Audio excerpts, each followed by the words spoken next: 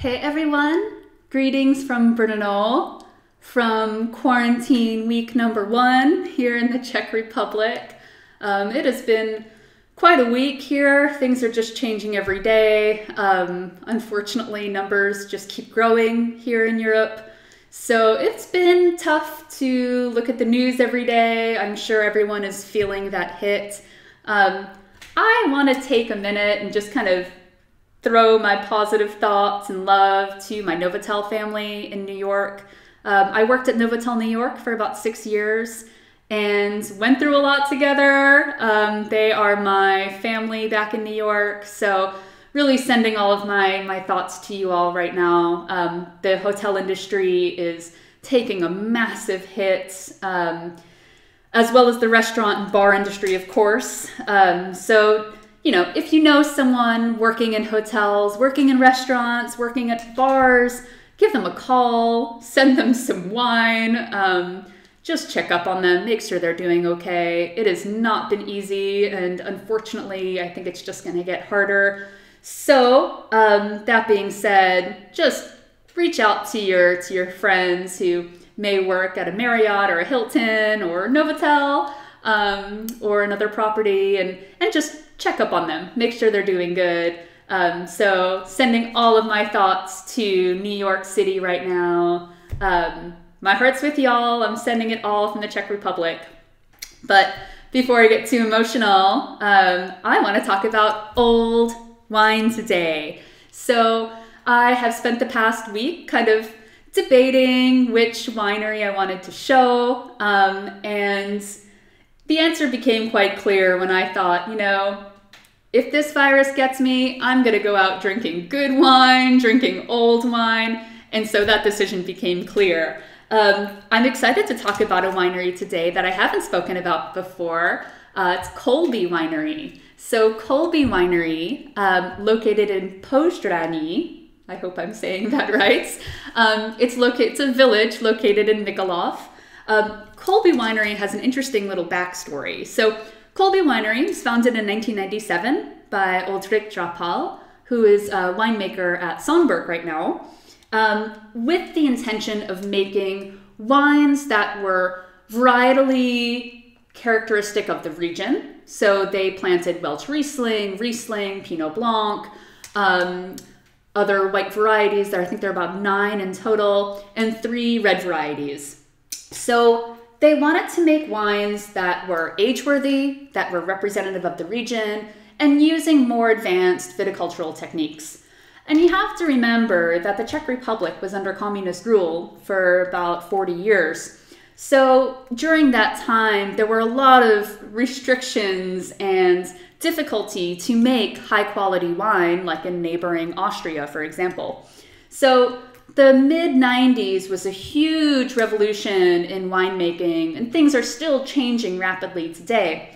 But these wines that I'm showing today are a 2009 and a 2010. So these wines have 10, 11 years of bottle age from South Moravia. So this just goes to show that high-quality wine is made here, age-worthy wine is made here, under the hands of knowledgeable and high-quality winemakers. Funny story about Kolby Winery, how I kind of was introduced to them. I went to a wine event for the V8 Mikulov. The V8 Mikulov is an association of about 8 different winemakers from Mikulov, and I was introduced to their sales manager, Josef Fleiser. So we spoke a little bit, I tried some of their wines. Of course, these were 2016, 2017 wines, not like the wines I'm showing today. And I really liked the quality of them. I thought they were clean and fresh and showed really nice kind of terroir characteristics. So about 2 weeks later, I ran into Josef at Vinotéka u Tří Knížat, one of my favorite little wine shops in the city, where I picked actually both of these wines up. And Josef and I made a bet. There was a 2009, I think, Welsh Riesling, and I said, all right, I am so curious to know how Moravian wine ages in the bottle, so I'll buy it. If it's good, I pay. If it's bad, you pay. And if the wine is corked or just faulty, the Vinotéka will pick up the bill. So we shook hands. The wine was absolutely perfect. And it really got me thinking how Moravian wine can mature in bottle. So this video I wanted to show, today I'm showing 2009 Rulandské Bilé Pinot Blanc, as we know it, and Ryzlink Rýnský 2010. So really excited to show some old wine, show how Moravia can really hold up against the competition, especially in terms of bottle maturation. So a little bit about Kolby Winery. So Kolby takes its name from the Kolby forest that just is adjacent to the winery. Like I said, the village is Pouzdřany, which is named after these Pouzdřany steps in this village. So steps is not what we think of as steps going up, but a steppe is actually a huge, expansive area of wild grasses and different fauna that has existed there for thousands of years. So included into this Pouzdřany National Park, as what is protected national park today since 2014, you'll find almost extinct grasses, insects, rabbits, earthworms, all kinds of creatures that exist only in this particular area. Like I said, this Pouzdřany Park is protected by the Czech government. It is a national protected park. It covers about 150 hectares of land, so about 400 acres would be the rough calculation. And so Kolby lies just adjacent to it. What this does is it inherently increases the biodiversity of any agricultural area around it, sheerly by this introduction of natural grasses, insects, bugs, aphids, what it may be. So Kolby is quite unique in terms of its site selection in the Mikulov region. So the winery has changed hands a few times since, of course, 2009. The actual owner right now is J&T Banks Holding, so they also own Ryzlink Winery. The director of the winery is Ondřej Stejskal. I apologize for my wrecking of your pronunciation of the name, Ondřej Stejskal. And the winemaker is Michal Kaseto, who is a winemaker here today at Kolby and also has his own project, his own winery. So these individuals have lived in South Moravia for years. They studied in Brno at the Viticultural University, in Brno at Mendel University. So they are all very well integrated into the wine community and they know their way around the winery. So going into today, starting off with 2009, I will hold the label up here. So this is the Kolby Rulandské Bilé 2009. This is Výběr z roznů, so meaning selection of grapes. This wine sits at 15% alcohol, so I'm getting my groove on pretty early today. But this wine is also labeled as a polosuke, meaning half dry. So inherently, by having that high alcohol content and a little bit more residual sugar in the wine, these wines can be really age-worthy. So this is the Rulandské Bilé Pinot Blanc, and I'm really excited to sample it here with you all today. So I picked out a piece of paper because the color on these wines are just really outstanding. Let's see if I can hold this up. So you've got a really deep lemon color on here. It's leaning towards golden. It's really almost there. It's got a beautiful deep lemon color. The wine is clear. There's no apparent fault or haziness in the wine. Let's give it a smell.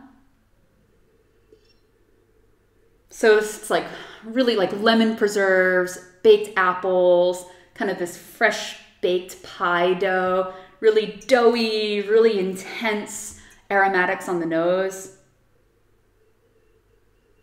There's a slight like grassy note to it as well. Not quite a fresh cut grass, but if you've ever walked in a field after it's rained and you smell that real fresh grassy note, it's kind of picking that up. There's a honeyed note, kind of a chamomile floral aspect to it as well. It's really been evolving since I opened it almost 2 hours ago. I poured this glass with the intention of letting those aromatics lift to the top of it. And I am very happy I did that because it's really singing. But again, that hibiscus tea, really floral aspect to this nose, it's really inviting. Let's give it a taste.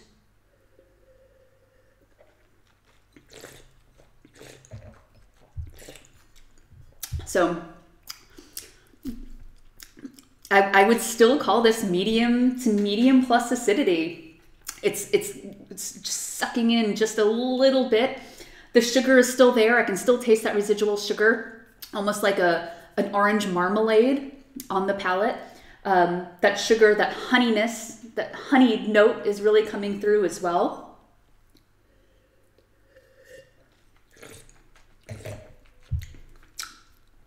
But it's still bright and lively. The alcohol definitely is coating my mouth a little bit more. It's a little bit rounder, but beautiful, like I said, honeyed, kind of marmalade-y notes to it. I can't believe this wine is 11 years old and it is still showing beautifully. Plenty of acid, medium plus concentration. It's still sitting on my tongue. It's still showing that honey note. It's leaning towards that baked fruit, kind of stewed fruit quality, but it doesn't show any oxidative character. This wine is in really good condition, really holding up.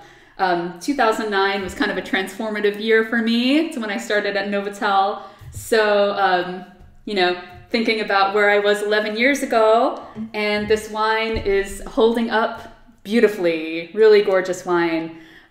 So that being said, the next wine I'm doing is Ryzlink Rýnský, or as we call it, Ryan Riesling. So this is a 2010 Pozdní sběr, meaning late harvest. So this wine has 12.5% alcohol, a little bit more tame in the alcohol realm of things. It is a suke, meaning dry wine. You might notice something about the labels of Kolby. These are the old labels. The labels have changed since, I would say, the past 5 years. Don't quote me on that. But this is definitely the older version of the label. If you see Kolby wines now, they have this really graphic print that really pops with a big K and big block letters covering the labels. So quite different to what we see here in the older versions. But I'm one for tradition, so I really like the old labels. I think it's kind of classic looking. So going into their Ryzlink Rýnský, this wine, although it's a year younger, it has a darker color. So it just goes to show wines don't mature in the same way, particularly with different grape varieties. So this wine, I would call this wine golden. So this is a much deeper concentration. The wine, again, is clear. There are no faults or haziness in the wine. I'm going to hold the two wines up. This is the Ryzlink Rýnský, 2010. This is the Rulandské Bilé, 2009. So you can see that color contrast. I love doing comparative tastings for this reason, to see the difference and smell the difference. So going into their Ryzlink Rýnský. So I love old Riesling. It is one of my favorite things in the whole wide world. There's a slight petrol note that this wine's picking up, but gorgeous baked stone fruit and apricot. There's a slight kind of cardamom note to it as well, bit of floral notes. But a really raw honey character to it. Beeswaxy, baked apple, like a baked apple pie. And quite floral too. White flowers, which kind of surprises me considering the bottle age. But there are some underlying caramel notes and butterscotch notes as well. Again, I opened this wine about 2 hours ago with the intention of having those aromatics lift. But yeah, a lot of caramel notes on there, actually, picking up more and more as I swirl it in the glass. Let's give it a taste.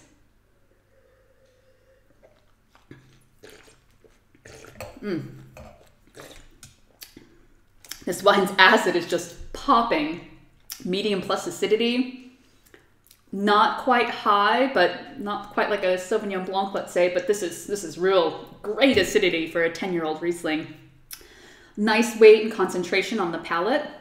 Again, I'm getting some of that yellow apple character. Not as much caramel on the palate as was on the nose, but this wine is also in amazing condition, a really stellar condition considering it's 10 years old.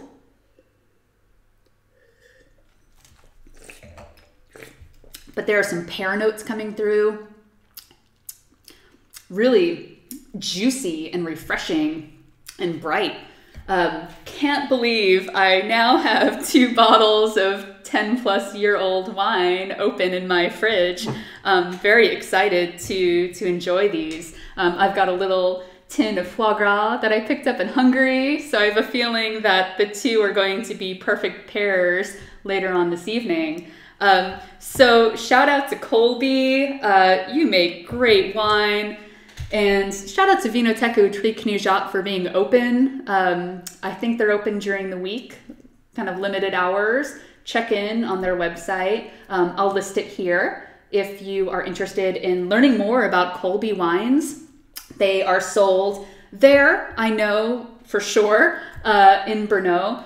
They also have a wine bar in Prague called Wine Bar Kolby. So if you ever head to Prague, I think it's in the business district near Prague 3. So check it out. They have some archived wines there too. So you don't have to be in Brno to pick up their wines. You can be in Prague. I'm hoping that some exporter finds this winery. Hint, hint. These wines are gorgeous.